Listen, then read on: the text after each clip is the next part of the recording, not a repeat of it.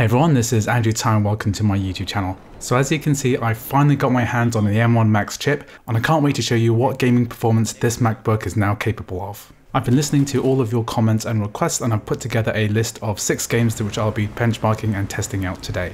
The specific M1 Max chip I have is the 10-core CPU, 32-core GPU and 32GB RAM version. So the very first question I'm going to answer today is, can the M1 Max chip run Crysis? And yes, I can definitely say it can run Crysis. So this game used to melt PCs back when it was released in 2007, and even for years after that you couldn't really build a PC that could run this game properly, but thankfully we can run it quite well on the M1 Max. This is quite impressive considering that we are actually running the Windows version of the game, which is being run through the compatibility layer called Crossover. I'm going to leave a link in the description for my tutorial on how to get Windows games and crossover games to run on the M1 Apple Silicon Mac. So in terms of the graphics settings, I've basically used the high preset and turned everything up to the high setting. I'm also using the resolution 1900 by 1200. I normally record in 1080p, but I was having issues using my external monitor to force the 16:9 aspect ratio. So overall we're getting a frame rate between around 65 to 90 frames per second, and this is quite impressive considering that I'm running the original 2007 version here, and the high settings for this game were never really optimized. It was really built for PCs that didn't exist yet. However, a chip like the M1 Max with its 32 GPU cores can definitely take care of this game, even running under a compatibility layer. So the next game I'll be testing has been requested a lot. This is Total War Warhammer II. So this is the strategy game set in the Warhammer universe, which combines real-time battles with a turn-based overworld. So I'm running this game at 1080p with the Ultra preset, which is pretty much everything turned up to the highest setting.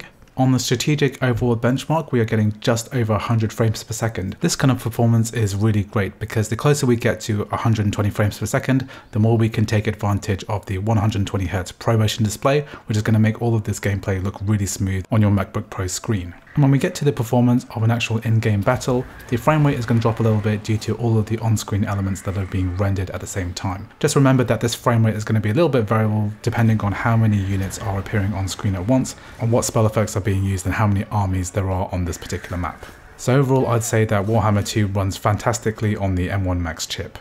So the next game is Cities Skylines, and this is a game that was also requested a ton in the comments, and to be honest I don't actually know much about how to play this game properly. I do remember how to play SimCity 2000, but I don't think there are that many transferable skills to this game. So instead of trying to build my own city from scratch, which I don't think I'm capable of doing, I've simply gone ahead and downloaded somebody else's map. I'm going to leave a link in the description to the Steam Workshop page where I got this map from. In terms of settings, I'm basically running this at 1080p and I've cranked all the settings up to the highest. So this map is fairly densely populated at a population of around 25,000, and when we're looking at it from this overview, the frame rate is not too bad, about 40-50 frames per second. When we actually get a bit closer, the frame rate will drop a little bit due to rendering of all of these smaller elements on screen. So to all the Cities Skylines players watching right now, please leave a comment and let me know if you think that this game is performing well on the M1 Max chip. So next up is CSGO. So it's been a few years since I last played Counter-Strike. The last version I really played properly was Counter-Strike Source. And as you can tell, I'm completely out of practice. I'm very bad at this game. So CSGO is one of the few competitive shooters that you can actually play on the Mac operating system online with the rest of the CSGO community. So the general consensus amongst CSGO players is that you want to maximize performance as much as possible in order to be competitive. And I'm running this particular section of the game in 1080p. And I've basically turned down every single setting so I can squeeze as much performance out of this game as possible. So generally speaking, the map frame rate is around 100 frames per second, and when we go into an actual firefight, it dips down into the 70 to 90 frames per second range. So I also tried the popular setting 1024 by 768 with a stretched 4:3 aspect ratio, and this does increase performance by quite a lot, and it's supposed to improve your gameplay. However, it didn't really do much for me. I still died at every moment. So the choice of whether to use the M1 Max to actually play this online is really up to you. The M1 Max is definitely capable of the frame rates. So next up is Batman Arkham City.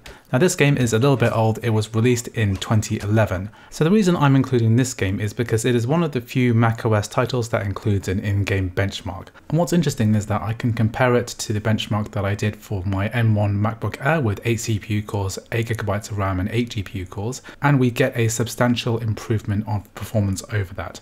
I'm running this benchmark at the high detail mode with basically everything turned up to the maximum. And even the base M1 MacBook Air was perfectly capable of maxing out at 60 frames per second. and anything over that would have been a waste. And of course the MacBook Pro with the ProMotion display will take advantage of the full 120Hz. So the calculated average frame rate shows a jump from 75 frames per second to 125 frames per second, and this represents a 66% increase in frame rate. This is a little bit disappointing considering how much more the M1 Max costs compared to the base M1 MacBook Air. However, Batman Arkham City is still very much well worth playing, even if it is just to experience the 120Hz display. If you do decide to buy this game on Steam, you will receive a macOS port, even though it's not listed on the Steam page. This is because the license for the porting house Feral Interactive has expired. However, the publisher of the game has not updated the Steam page, and nor have they removed the macOS port, so therefore even if you buy the Windows version of this game, you'll get your macOS port too.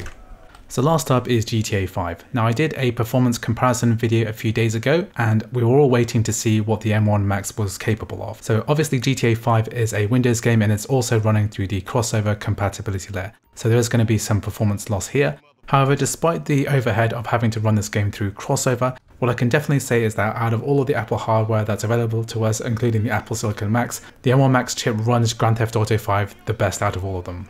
So the settings I'm using for the game are the default ones. I'm just running this at 1080p with most of the options turned off, which is why the game looks fairly plain, but it's consistent with my earlier videos. So basically what I've done here is put together all of the GTA 5 benchmarks for every Apple Silicon Mac that I can get my hands on. So on the right I have the M1 Max, which is the computer that I've been testing on this whole time. On the top left we have the new M1 Pro with the base configuration. To the right of that we have the mid-tier M1 Pro, which has 16 GPU cores instead of 14. And at the bottom of that we have the M1 MacBook Air with 8 GPU cores and 8GB of RAM. So you can definitely see a startling difference with the M1 Max chip. In this benchmark, it's regularly hitting over 120 frames per second and consistently over 100, and this is a huge difference over the original base M1 MacBook Air and also of the new M1 Pros as well. So in my previous videos I've always said that GTA 5 on crossover is a little bit of a pain to get working. You have to use a controller because of a keyboard bug, and you can't use a legitimate version, you have to use a cracked version. However, that's all changed as of just last night. It has just been discovered that the latest nightly build of crossover is able to run the Rockstar Social Club DRM. Therefore we can use our legitimate Grand Theft Auto 5 Steam versions of the game and run this through crossover, which has much greater performance than playing this game through Parallels. I'm going to leave a link in the description for my tutorial video on exactly how to do this. This is on my second channel. I'm trying to monetize this channel right now. I'm trying to reach 1,000 subscribers, so if you do find this video useful, please like and subscribe to that channel, and you'll be really helping me out. So the ability to use the Rockstar Social Club means that GTA Online also might be available to play. So I've been trying this out on my M1 Max, and it's running at an okay frame rate. There's a lot of overhead with the Rockstar Social Club DRM, and the multiplayer world does tank the frame rate a little bit. I wouldn't necessarily try this yourself because of the risk of being banned, but if you do try it and it works for you, then please leave a comment. So anyway, if you'd like me to do any more testing on the M1 Max chip, then please leave a comment. Would you like me to do these comparisons with all of these laptops, or would you like me to do a single list of multiple different games? Anyway, thanks for watching. If you did like the video, please like, please subscribe, and I'll see you in the next video.